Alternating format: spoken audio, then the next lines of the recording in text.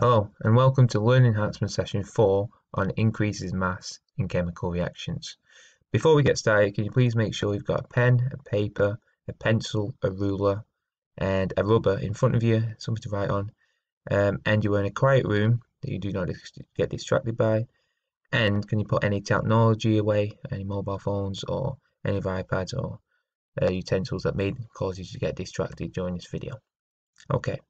So what we're going to know about is to explain increases in mass in chemical reactions.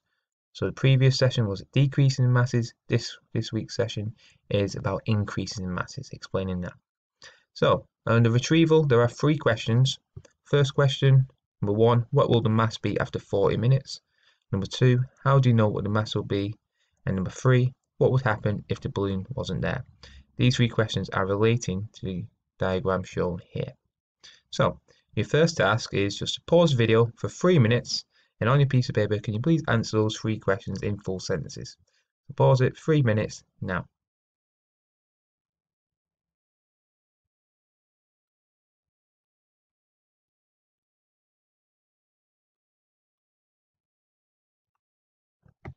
Okay, you should have given yourself 3 minutes there. Just go through those questions. Now you pick up your pencil, and we're going to go through this just through now, and I'm going to explain how we got to those conclusions. So, number 1, what will the mass be after 40 minutes? So the mass will stay the same at 76.4 grams because even though mass is being conserved, it's also, as a gas is being produced indicated by the balloons, it is not being allowed to escape. So the mass is not decreasing or increasing, it is staying the same, so it is 76.4 grams. Question 2, how do you know what the mass will be? Simply because mass is conserved. Mass is conserved. Remember, mass is never created or destroyed, it is only just rearranged. Okay, and question 3, what would happen if the balloon wasn't there? If the balloon wasn't there, this balloon wasn't there, or that balloon, the gas would be allowed to escape, and that means even though the mass is conserved, it would not be able to be measured, so mass would decrease because the gas has escaped. It's been conserved, but it cannot be measured as a volume. Okay, so success criteria for this video: to develop the skills of explaining increasing mass in chemical reactions. We're going to describe how to make magnesium oxide with a risk assessment and a practical exercise. To master this skill, we'll need to apply our knowledge of conservation mass through a quick check and then a true or false quiz at the end. Okay, so question on here, if we were to make the compound magnesium oxide, as shown here, what we will need to make it and how will we make it? Can you pause the video for 30 seconds and just jot down or have a little think, bit of thinking time here, how do you think we would make the compound magnesium oxide? Okay.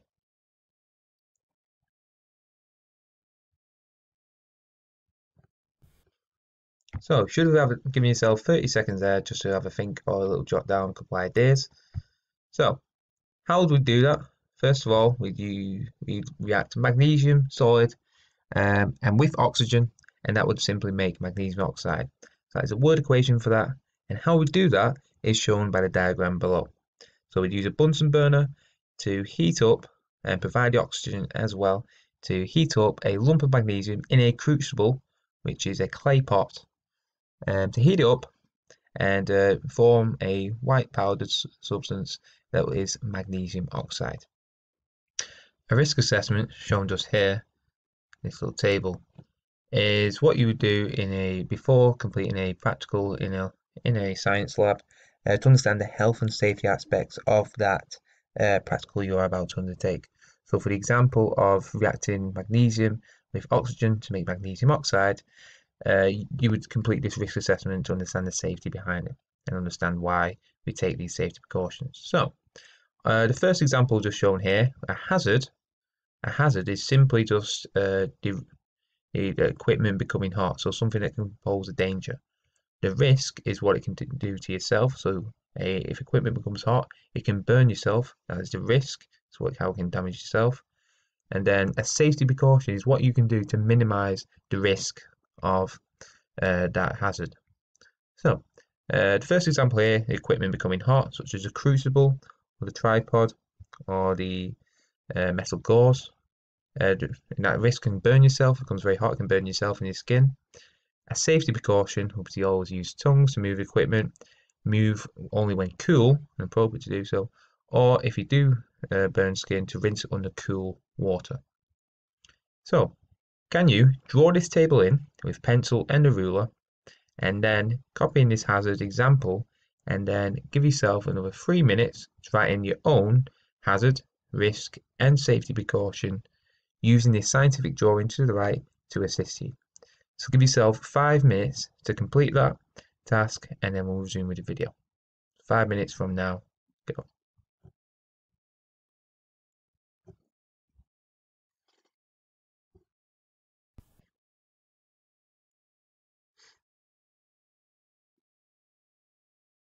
Okay, should have given yourself there about 5 minutes just to complete that. We're going to go through this now. You may have something different, but if it still is a hazard, risk, or safety precaution, tick it off in a pencil. Okay, so another example of a hazard would be a crucible. The crucible, the porcelain crucible, the clay pot, getting dropped on the floor or on the table. The risk, it can be broken into pieces that can cut skin, or possibly, because it is hot and been heated up, burn skin.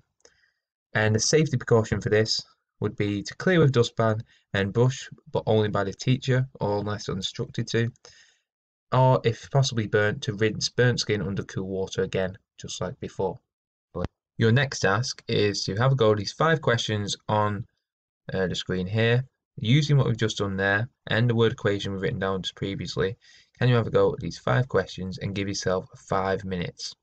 Pause the video and have a go now.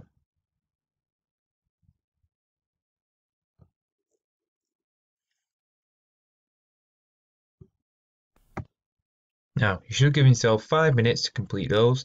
Can you please pick up a pencil or another coloured pen, and we'll go through these 5 questions now. So the first question, question 3. What elements are the reactants? What did you start with? Those are the reactants that become before the arrow to show a chemical reaction is taking place. So that is magnesium and oxygen. Magnesium and oxygen they come before the arrow. They are the reactants, what react together. That means the product, name of the product, is just one. What you have made is magnesium oxide. And as a word equation, that should make magnesium plus oxygen, arrow to show chemical reaction has taken place, magnesium oxide. So the reactants here reacting together as a chemical reaction, forming magnesium oxide. Okay. As a symbol equation, you could have used a periodic table for this. It will be 2Mg plus O2 makes 2MgO. Oxygen always goes around as a pair, it's a diatomic, so that means there's 2, always goes around in 2. We have to put 2 in front of the MgO here, and 2 in front of the Mg just there. And did you make an element, compound, and mixture? How do you know? So the product that was produced was a compound. Here's a compound, magnesium oxide here, because the elements are bonded together and can't easily be separated. You cannot easily separate the Mg here from the O because they are bonded together. So give yourself a mark out of 5 for that. Okay, so question 8, the last question. During this reaction, the mass increases from 1.6 grams to 1.9. Explain why the mass has changed. During what we've done in this session and the last session, why do you think the mass has increased? So it's increased. Pause the video for 30 seconds and then we'll go through it in green pen. Please write it down on a piece of paper or jot down any ideas that you may think.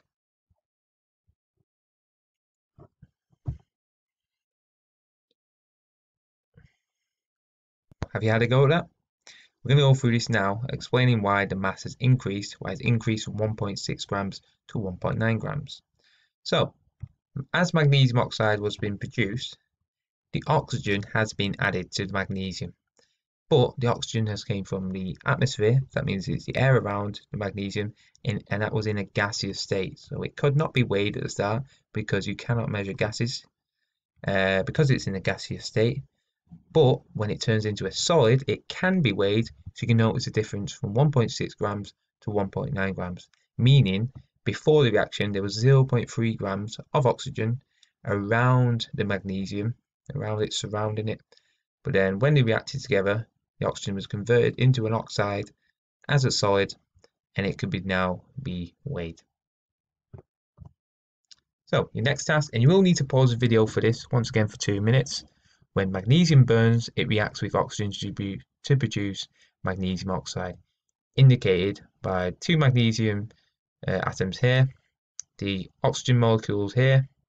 Can you finish off the diagram by showing 2 bonded magnesium oxides here? Pause this video for 2 minutes, and can you draw in and complete this here?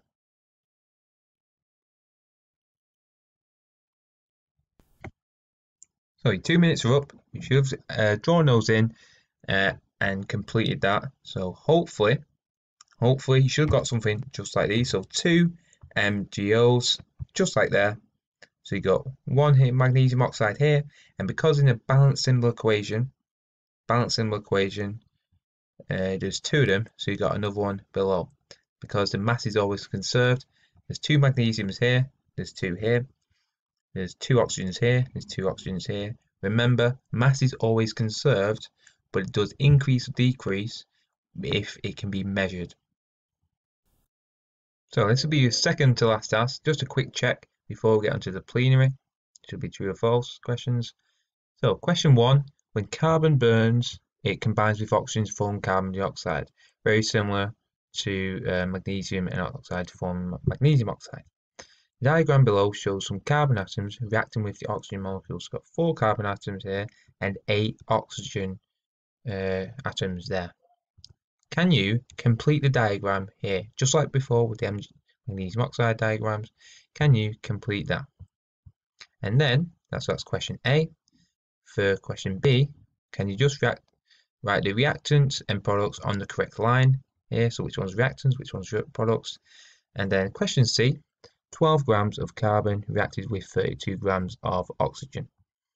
What mass of carbon dioxide was formed? And you just need to circle or just write down the correct answer. So can you pause the video for 3 minutes and have a go at those 3 questions there, A, B, and C.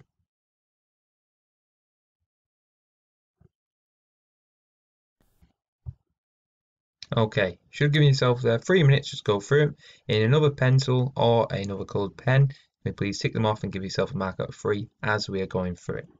So, the first question A, you should have had another molecule there, 2 carbon dioxide compounds there, and a third one there because there's 4 carbons here, now 4 carbons there, 8 oxygens there, and 8 oxygens in there.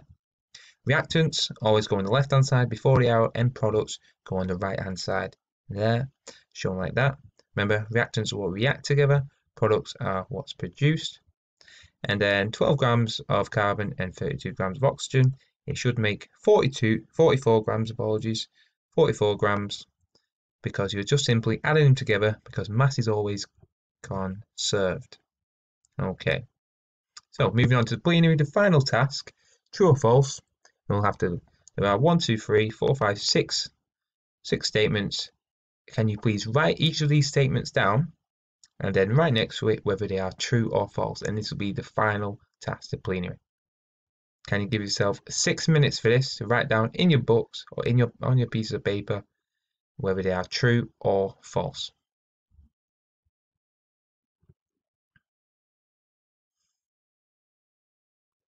So we're quickly going to go through this, just true or false on the final plenary. So for each of these, give yourself a mark out of 6 in another coloured pen. So the first statement was true. Second one is false because a compound being formed there, magnesium oxide. The third one is false as well because it's not balanced, should be 2 Mg and 2 MgO. Fourth one is true. Fifth one is true, and the last one is false. it is always conserved. Give yourself a mark out of 6 for that, and well done if you got all 6. If not, better luck next time.